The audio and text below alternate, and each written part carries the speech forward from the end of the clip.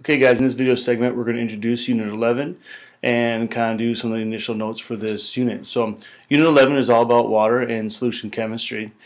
And what we're going to do, we're going to talk about how water is a very unique chemical and how when water gets things dissolved into it, like salts and sugars and oils and liquids and ethanol, how that affects the water and how it affects the overall solution. So chapter 15 is mainly about water, and then chapter 16 dives deeper into this idea of solutions. When we talk about water, we need to remember that water is a very unique chemical.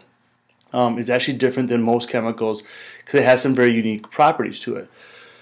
Now, all these unusualities you see on the screen, all of these come from one reason and one reason only. Water does the best job, is the strongest, and the most extensive hydrogen bonding of any chemical out there. If you take a look at water, it's a pretty small molecule. It has one oxygen, two hydrogens, so it's only 18 grams per mole, which means it's very light, very small. However, it acts like it's a much bigger chemical because it has high surface tension, low vapor pressure, high specific heat capacity, etc. All of these things occur because water individually would not be very special, but because these hydrogen bonds between the water molecules are so strong, it treats it a little bit differently. Okay, so let's kind of go down through each one of these. First one, high surface tension. If we flip the slide over, remember surface tension is something we talked about earlier in the year, but it's that cohesive force at the surface of the water that comes from the uneven pull of the hydrogen bonds. If you could imagine this hydrogen or this water molecule, I should say, is being pulled in all directions by hydrogen bonding, and it pulls back in all directions from hydrogen bonding. So this one is kind of equally divided the forces around it. However, at the surface, all the forces are pulling down and left and right, and nothing is pulling back up. So the water molecules at the surface kind of get crunched together, or kind of get pulled tighter together because of this. And as a result, they form kind of a film or a layer that's stronger than the individual hydrogen bonds normally are. This layer we call surface tension. It allows us to have little water bugs run on top of it. It also is the reason why water beads up on nice car surfaces and waxes and like smooth surfaces. That's why you get beading up of water. It's why water droplets fall in spherical shapes, is because that surface tension pulls everything nice and tight together within that surface. So water surface tension is higher than normal. It has a low vapor pressure, meaning it doesn't evaporate very easily. High specific heat capacity, meaning that it takes a lot of energy to warm it up or cool it down. High molar heat values, again, it takes a lot of energy to melt it or to boil it. High temperature and wide liquid state. Okay? Most substances the size of water are a gas at room temperature, but water is a liquid, which means its liquid state is higher in temperature or warmer than most chemicals its size. Again, due to those strong hydrogen bonds. Its liquid state is also very wide. Most chemicals have a large solid state, a large gas state, and the liquid phase is very narrow. But for water, that liquid phase is very wide, at 0 to 100 degrees Celsius, which is useful for us because we utilize that here on our planet.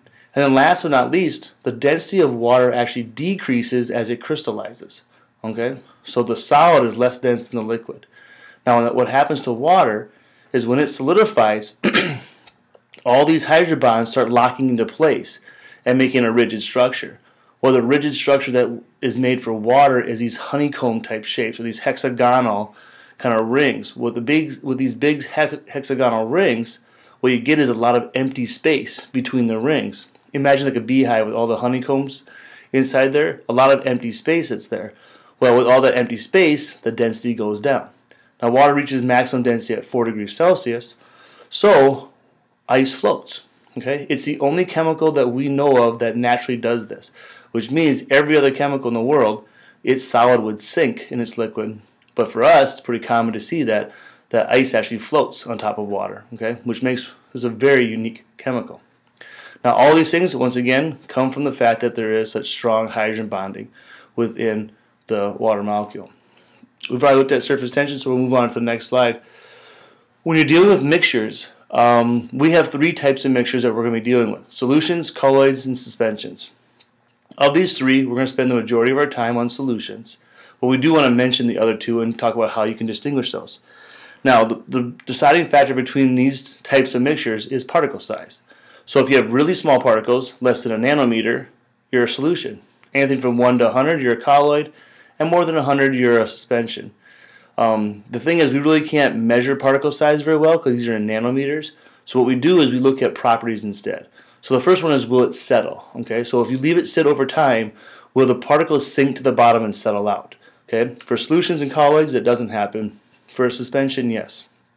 Okay. Think of this example of a mud puddle. If you leave that mud puddle undisturbed, all that muck and mud will settle to the bottom over time. The next is the Tyndall effect. Okay, so the Tyndall effect, we need to flip to the next slide to talk about that one. So we'll do that here in a second. Now, solutions do not exhibit the Tyndall effect, but colloids and suspensions do because their particles are big enough.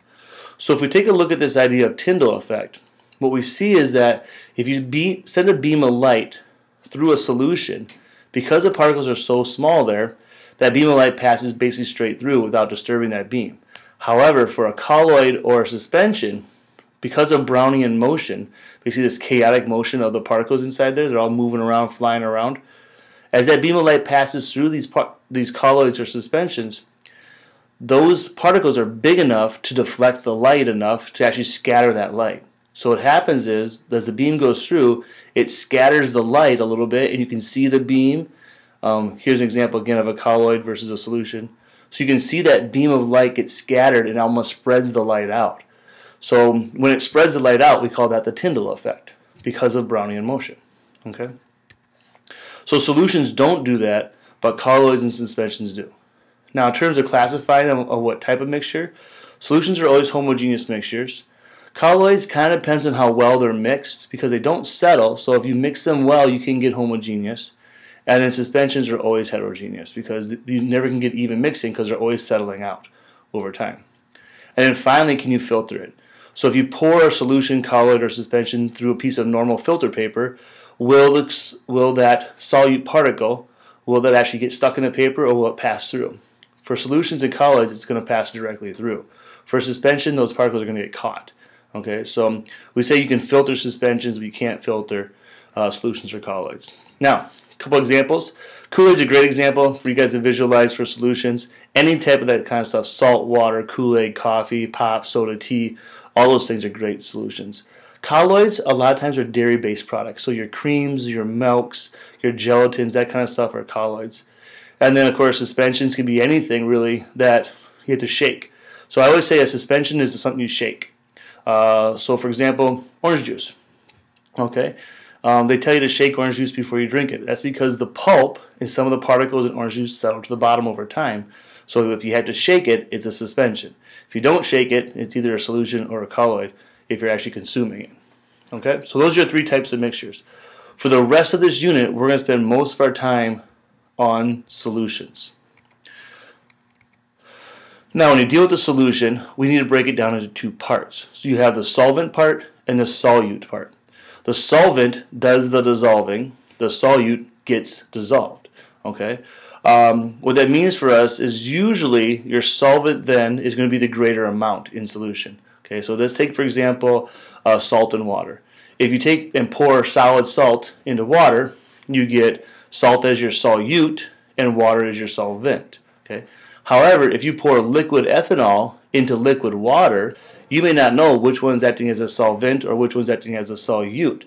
Well, the solvent is the one that you have more of. The solute is the one you have less of. Okay?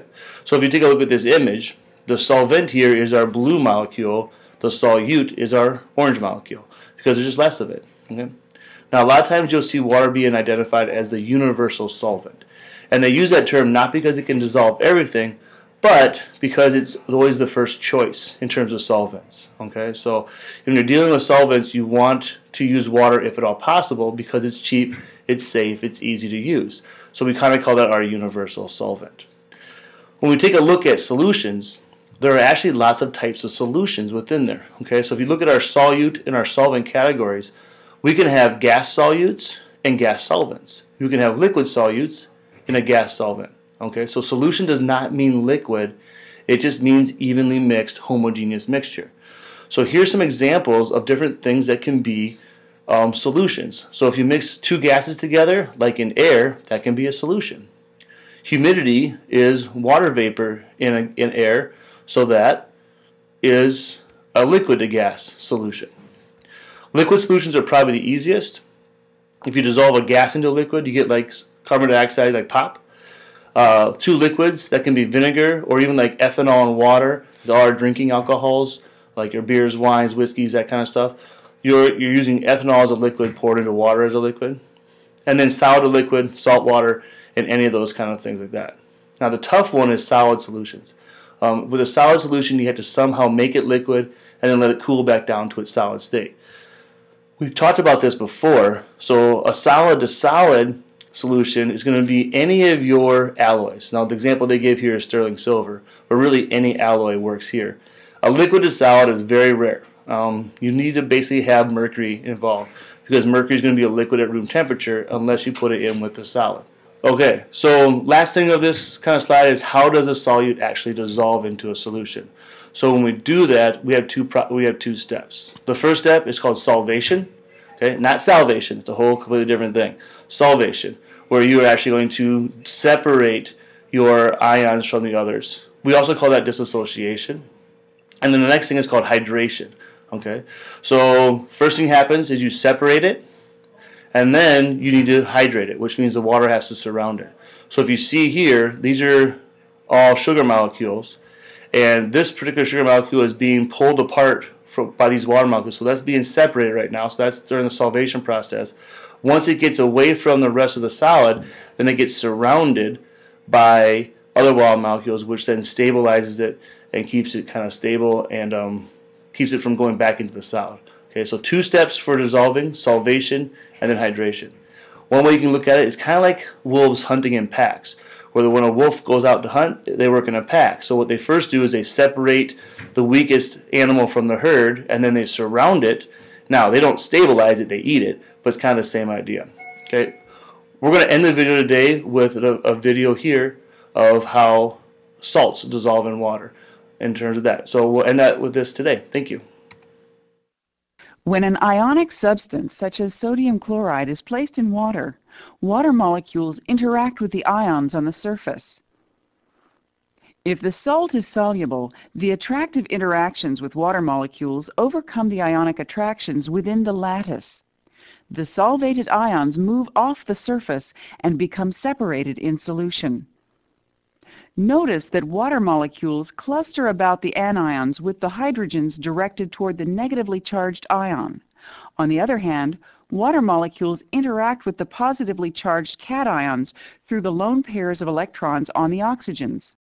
Notice how the big difference between how sugars dissolve and how salts dissolve is that sugars dissolve in groups, so those covalent bonds don't break, and for salts, they actually separate out into their individual ions. Alright guys, we're going to stop there. Our next video we'll talk about hydrates. Thank you.